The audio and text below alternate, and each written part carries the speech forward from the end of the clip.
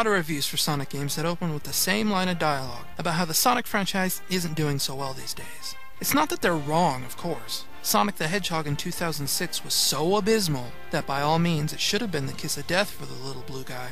Some of the earlier games weren't much better either. Pinpointing the moment where Sonic's career went off the rails is difficult, as everybody has a different opinion on the subject. To some, Sonic has never once had a good game in 3D, and to others, even Shadow the Hedgehog was worth playing. But the real question is, why do we keep coming back to Sonic? If Sonic has always had such a hard time adapting to the third dimension, why have we had to endure nearly 10 years of questionable 3D Sonic games? Like an archaeologist, playing a 3D Sonic game is about sifting through the dirt to find the priceless jewel buried within. There is always that one brief instant where everything lines up just right and you see that underneath the bad controls, past the awful storyline, and beyond the hundreds of bottomless pits, there lies something special, even if you only see it for just a moment. In some ways, Sonic Unleashed doesn't really stray from this formula. You've really gone and done it this time, Eggman!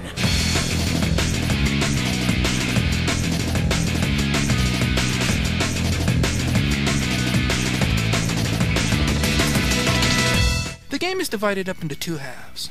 During the day, you are given control of the hedgehog you know and love, and once the sun sets, things get hairy as you transform into the menacing werehog. Borrowing heavily from both Sonic Rush on the Nintendo DS and Secret Rings on the Wii, Sonic's daytime gameplay is primarily about two things: running really, really fast, and constantly moving forward. That's not to say you aren't allowed to turn around and go the other way, it's just that everything in the game is designed to push you forward, whether you like it or not. Forcing the player to run fast isn't a new concept for the Sonic franchise, but when you give the player the ability to achieve super speed at the touch of a button, lining the floor of every level with automatic speed boosters makes the game feel a little more scripted than it needs to be.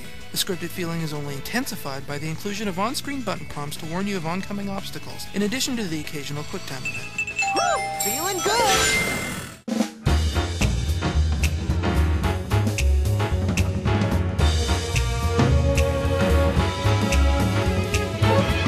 The Werehog is Sonic Team's typical attempt to inject alternative gameplay into the Sonic franchise, this time taking design cues from games like God of War and Prince of Persia. Unfortunately, neither the fighting or the platforming is implemented very well. Combat for the Werehog doesn't really have a lot of depth, even after learning all 30+ fighting moves. Defeating enemies usually entails mashing on your favorite combo 2 or 3 times and occasionally engaging in an awful QuickTime event for bonus points. Platforming sections would be a welcome change from all the speed in combat if not for the game's camera system. Sonic Unleashed has a nasty habit of locking the camera to a fixed position at the wrong times, which can make jumping from platform to platform a little more frustrating than it needs to be.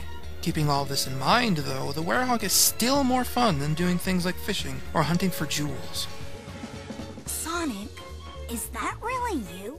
You know me. Never a dull moment.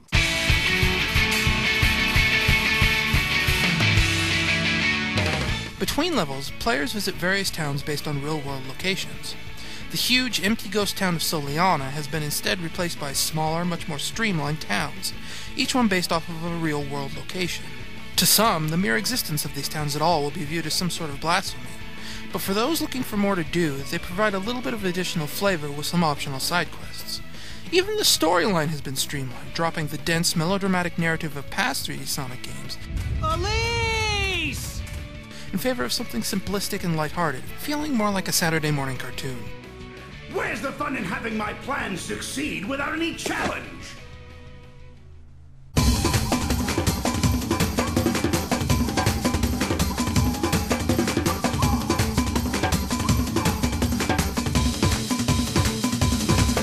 It's obvious that Sonic's daytime stages are the showcase in Sonic Unleashed, with their incredible level of speed. There's nothing quite as visceral as your first sweaty palmed run through a new level, the game daring you to go as fast as you can through increasingly dangerous environments. Numerous improvements have been made to prevent unintentional deaths, such as lining narrow passages with barriers to prevent players from falling to their doom, and the game is generous with extra lives. Some may find it unfortunate then that new levels cannot be played until you collect a specific number of Sun or Moon medals in order to unlock them. However, as long as you keep an eye out, most of their hiding places are fairly obvious, and it's not until the last level or two that medal requirements get steep.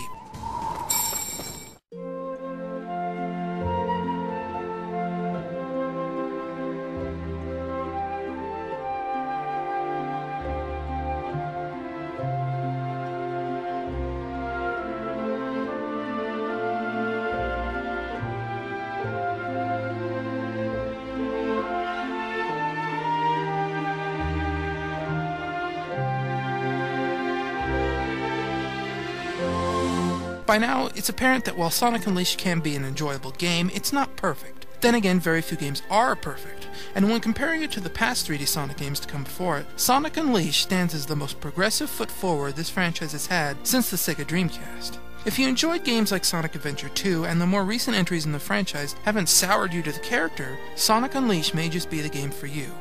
Just give it a rental first. Not so bad.